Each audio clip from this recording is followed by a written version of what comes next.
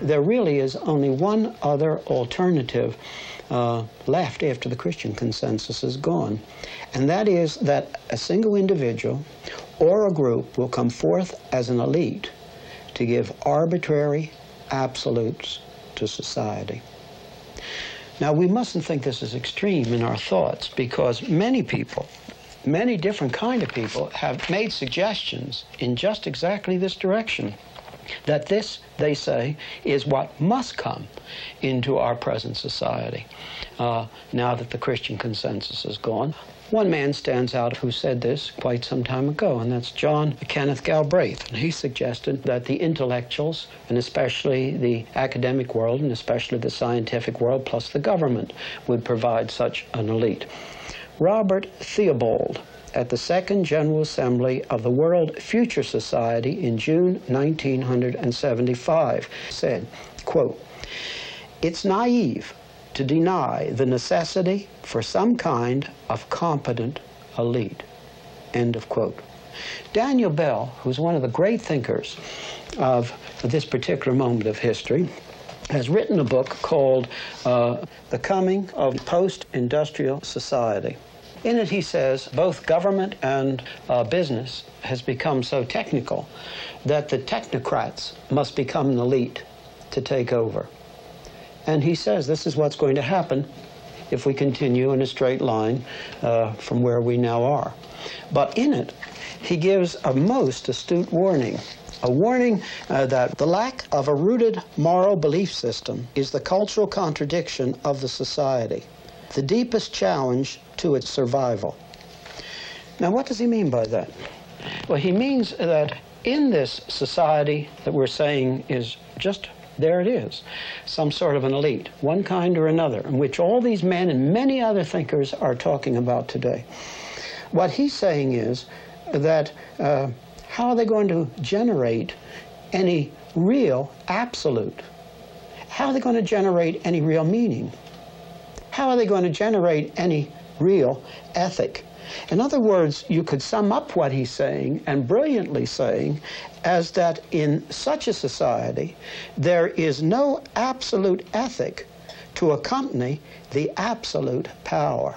Well, that's exactly what stands ahead of us in this matter of an arbitrary elite taking over and giving arbitrary absolutes to the community.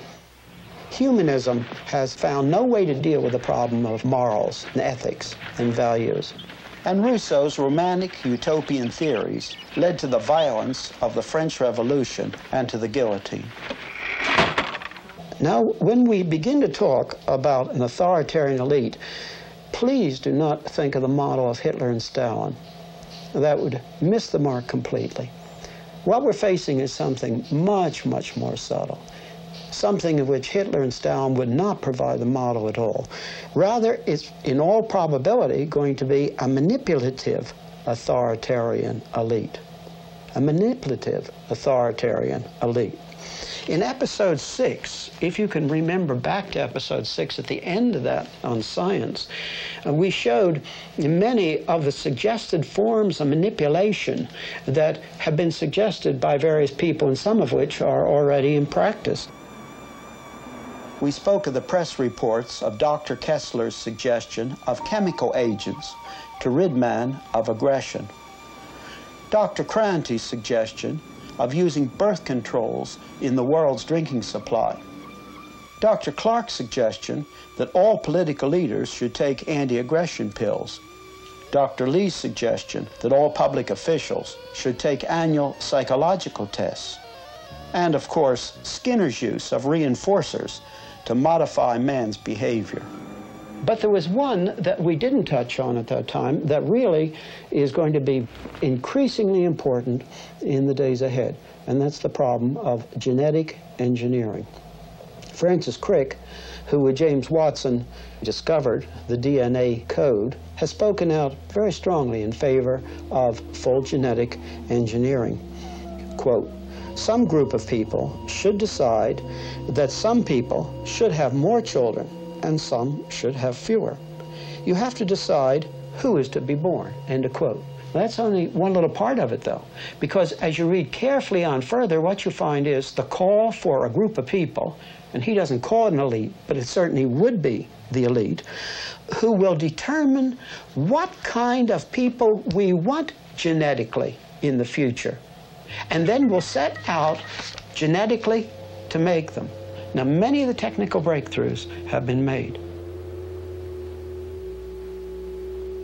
Now, when people believed, indeed, that man was made in God's image, there was a real basis for humanness. I'm saying humanness, for people being human. But once this is removed, as it has been now so largely removed with the loss of the Christian consensus, there is no reason, once we see people merely as a machine, as not qualitatively different from non-people, non-man, there's no reason why we should not tinker with them. As a matter of fact, Francis Crick in this article uses that word tinker. There's no reason why we shouldn't tinker with them genetically, and there's no reason we shouldn't manipulate them, and there is no reason why we shouldn't control them. And, of course, we must think of the manipulatory possibilities of television. It has its own tremendous possibilities. Violence broke out again last night, as some young people were prevented from meeting peaceably in the downtown area by noticeably nervous, if not to say trigger-happy police.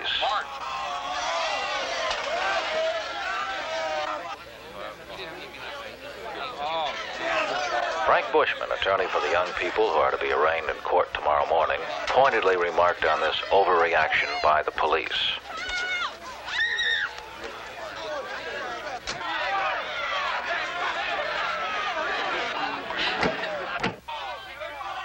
I hereby declare this an unlawful assembly.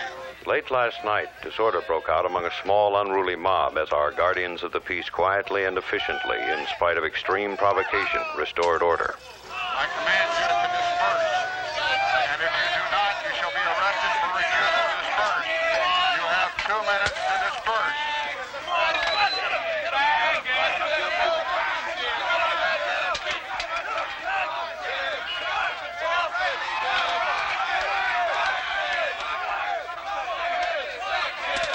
It is important that our courts make an example of these hoodlums and hand out the kind of sentences they so richly deserve. We staged this scene. We filmed it to show that television can tell any story that it wants to tell. In both versions, the action was the same, and the actors did exactly the same things. However, the camera was placed differently. The editor edited differently, and the announcer told a different story. We would be naive not to realize that what we're seeing is an edited symbol.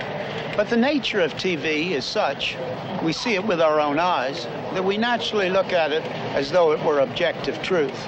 For many, what they see on television is more true than what they see with their eyes in the external world. All right, cut. Let me stress, it is always unfair to say the media does this or the press does that. There are always individuals or individual publications, for example, that are not included in the generalization. But the mass media can be used by an authoritarian manipulating government or an elite. The elite gives the arbitrary absolutes, and then not only TV, but all the mass media can be used for manipulation. And a plot or conspiracy are not needed. All that is needed is that the people in the places of influence and those who decide what is the news have in common the modern results of humanism, the modern worldview, which we have considered at length in this series. When the perspective, the worldview of the elite, coincides with some of the influential news carriers, it does not have to be all, then either consciously or unconsciously, the media becomes an instrument for manipulation. Now, what will all these available manipulatory techniques mean in our own countries? I'm not thinking of communist countries now, countries that have gone totally totalitarian, but in our own countries. There will be people who will feel uncomfortable with the increased control and increased manipulation. But there's a dilemma here. It's a very profound one. And the dilemma is that many of the people who speak out for civil liberties are also totally committed to the fact that the government has the responsibility to solve every problem. And there's a natural tension, a torque in these two things as they think both things. Now, as the pressures increase, and they just overwhelmingly increase as time goes on, at a certain point, where is the line going to be drawn?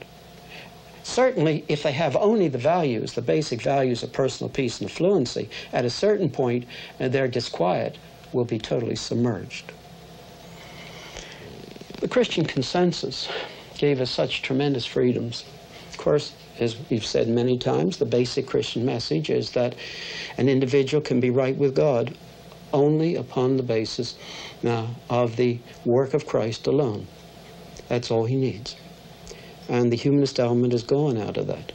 But it carried with it, of course, many, many secondary things. And one secondary thing was this tremendous range of freedom that we've been talking about. Freedom that didn't lead to chaos. But now listen, don't you see that if you can have these titanic freedoms not leading to chaos because of the Christian consensus providing a form, if you remove that Christian consensus as a form, then the very freedoms which have been such a glory and a wonder that we have had from the Christian consensus, these very freedoms then become the hammer blows to destroy everything and to lead completely to chaos.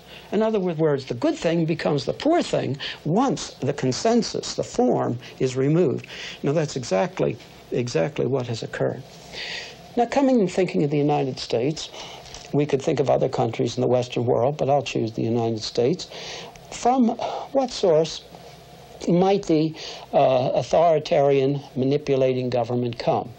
Most people immediately, of course, think of the administrative side, a president with too much power. But the administrative side isn't the only place to keep your eyes on. Now, it's true that it's harder to think practically of the congressional side bringing forth such an authoritative government, but it's not unthinkable.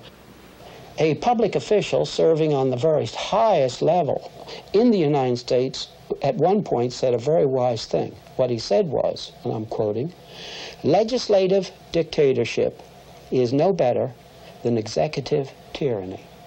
And he's absolutely right. It isn't a question of from what side of the government the authoritarian manipulative government comes. The problem is it's coming. The fact that the danger is there. And now we come to what I would say is the chief point. With variable sociological law, the courts generating law must not be ruled out as the source of the place from where authoritative manipulating government would come from. Someone has used the term of the imperial judiciary.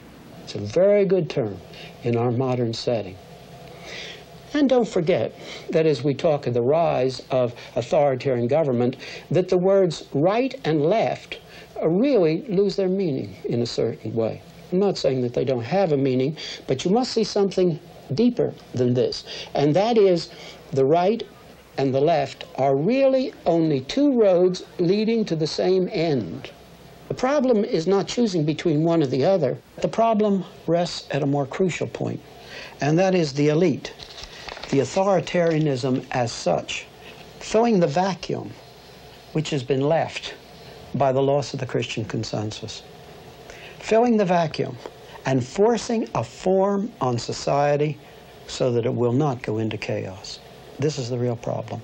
And with most people, the young and the old, committed to apathy, and most of the populations of the various countries being committed to the values of personal peace and affluency, do you think they will stand up at great cost against such a trend, as long as they are promised the affluency and the personal peace?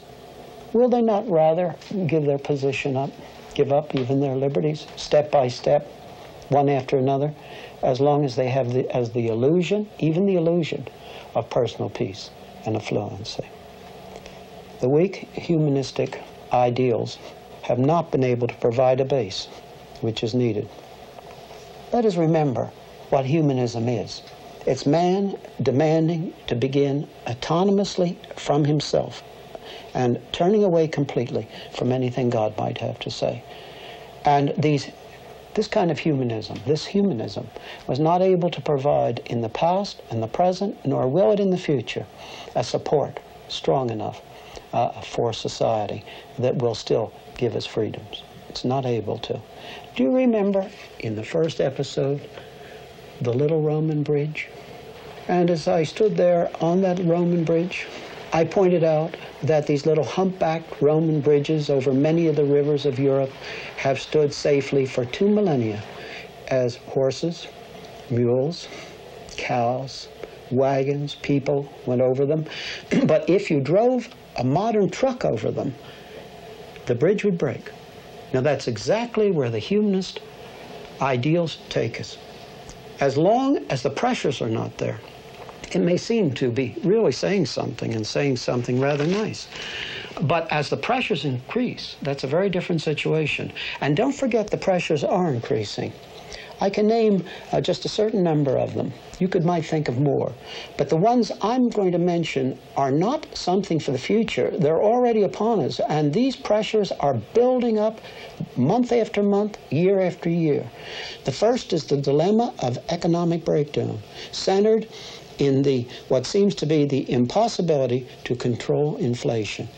And economists everywhere are writing on the fact that we haven't found a solution to the control of inflation. And if it continues, it will lead in country after country to economic breakdown. We can think of political terrorism and indiscriminate terrorism as it is spread over the world. This brings a tremendous pressure on people, just a tremendous pressure. And perhaps the greatest of all, the threat of war with the imperialistic, expansionist, communist countries toward the West. And add to this the fear of atomic war. Just a tremendous pressure to give up anything, to give up absolutely anything, if we could just save our peace and affluency. And then there is the shortage of food in the world and other natural resources. And this brings with it the fact that there almost certainly is going to be a redistribution of wealth in the world and a redistribution of power. And this is a tremendous pressure. And any of these pressures, as they're growing, and as they will certainly continue to grow, people with merely the values of personal peace and affluency would give up anything in the light of these pressures. Especially if in the days of our own day, as in the days of Augustus back in the Roman Empire, the things were brought in, the changes were brought in while seeming to keep the outward forms of constitutionality. And with the growth of these pressures, modern man with his apathy and with his desire for personal peace will crush, just like that little Roman bridge would crush under the weight of a 10-ton truck. It's just where we are. Now, what are the alternatives? Well, in the natural flow of things, there would seem to be only two. One, an imposed order. And we spent a long time in this episode and looking back into other episodes about the possibility of this imposed order. Or, in the natural flow of things, just one other alternative. And that is that our society would affirm the base that gave us the form and freedoms in the first place. That is a return to God's revelation in the Bible and as he has revealed himself in Christ. This was the base that gave us the forms and the freedoms. And it would seem as though these are the only two alternatives. Imposed order, or our society affirming the base that gave us the form and freedoms in the first place. But I want to say something as a warning immediately. Christianity cannot be accepted merely as a means to an end, sociologically. It cannot be accepted merely as a superior utilitarianism. Christianity's truth, and it demands a commitment to that truth. It means there is an infinite God who is there, and he has created all things. Things are not a product of chance. This infinite personal God has created the heavens and the earth. He has created the space-time continuum. It means the acceptance of Christ as Savior and as Lord. And when we accept Him as Lord, it means that we come to live under the absolutes, the moral absolutes, which the Bible gives, even if it sets us apart, as it did the early Christians, from the surrounding culture. In this place, there are morals, there are values, there is meaning, and very specifically, there's meaning for man in this place. But we must understand that what is involved here is truth, not a truth which is a leap into an area of non-reason, but a truth that gives us a unity of all of knowledge and all of life. And then this alternative means that the people who have this base influence the surrounding consensus, regardless of the cost. Just as the early church in the days of the Roman Empire, they spoke out regardless of the cost. It means we have a responsibility before God, once we have this base, to influence society across its whole spectrum and the whole spectrum of life. And happily, and this is important to think about, Christians do not need to be in a majority in order to influence the consensus. There was a Jew who was a Christian who wrote a book to the Romans in about the year 60. He had previously talked to the thinking people in Greece near the Acropolis at Mars Hill. And what did he say to the people of his generation, the thinking people? He said, your worldview does not explain the existence of the universe or its form, and it does not explain the uniqueness of man. Your thought form does not explain those things. And yet, you refuse, you suppress that which does give an answer to both the existence of the universe and its form and the uniqueness of man. Let me quote from the letter which he wrote. The retribution of God is revealed from heaven against all ungodliness and unrighteousness of men who suppress the truth in unrighteousness. Because that which is known is evident within them. And here he's talking about the unique mannishness of man. Man is different from non-man. Because that which is known of God is evident within them. For God made it plain to them. For the invisible things of him since the creation of the world are clearly seen, being perceived by the things that are made. And here he's talking about the universe and its form. For the invisible things of him since the creation of the world are clearly seen, being perceived by the things that are made, even his eternal power and divinity, so that they are without excuse. He says that the universe and its form and the uniqueness of man speak without conflict, giving the same message that the Bible gives in greater detail. And we must say to the humanist man of our own day the same thing as he said to the thinkers of his day. Humanist man demanding to begin autonomously from himself has no answer for the existence of the universe and its form, or for the uniqueness of man, and yet they reject the answer that really gives an answer.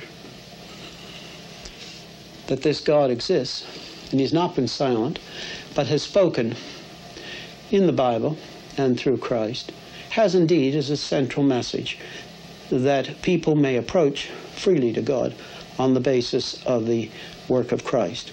But it carries many other things with it. And for this series of studies to which we are now coming to a close, the most important thing is to remember those titanic freedoms which it has given to us, without these freedoms leading to chaos. And this is our hope for the future. It is either this or an imposed order.